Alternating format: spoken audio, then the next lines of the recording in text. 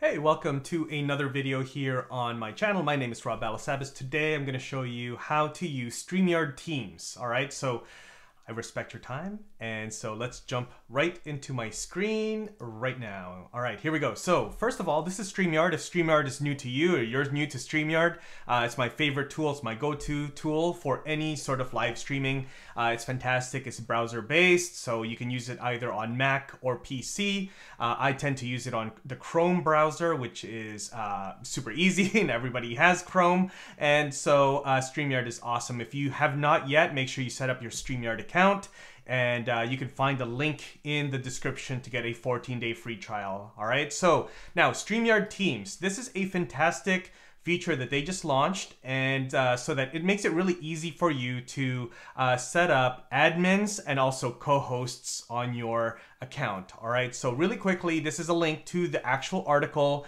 inside of the Streamyard website, and so this is what admins can do. Now, admins can manage the team by inviting members and assigning roles, in addition to hosting the stream. All right, admins though do not have access to billing and cannot create or delete the team. All right, so very important to understand, because if you're going to add team members or maybe a remote producer that you're hiring that you know it's going to be helping you run your live streams, it's good to know the difference between an admin and a co-host. All right, now on the other note, there's also a co-host role. All right, so co-host is right here. Now co-host can help you produce your show. So if you're hiring somebody remotely to produce your show, to run the overlays and to run all of the things behind the scenes while you are hosting and you're on camera, this is likely the role that you want to give them. They cannot create or upload anything in the studio.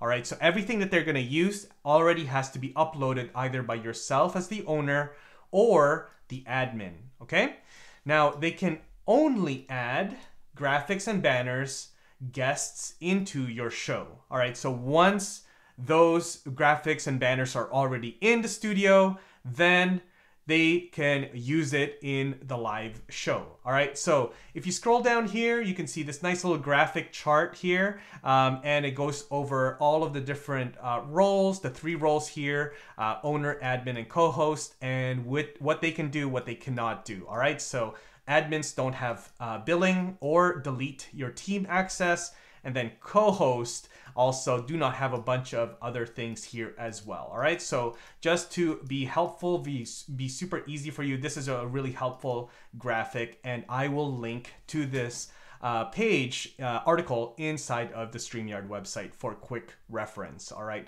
of course, also if you have any questions around this, make sure that you drop a comment down below. We create a ton of Streamyard tutorials here, and so I'd love to know what specific questions you have about Streamyard Teams, and I can make a future video around that. All right, so now back to my screen. Let me show you how to actually set up a Streamyard team members. All right, so once you log into your Streamyard account, this is where you'll be taken to. Actually, my fault. You'll actually be taken to the broadcast page. All right, fun fact, I have no idea why Daniel Kazmala's name is in my account. Daniel is my co-worker at Uscreen, and he manages our YouTube channel over there at Uscreen. I have no idea why his name is there, but I swear this is my account. Where you want to go to set up Streamyard Teams is members, right here, the bottom or the top left. All right, so let's click into members. Let's not click that. All right, let's not click that. Little technical difficulty here, a bit of a glitch. All right, let me refresh. Okay, we're back.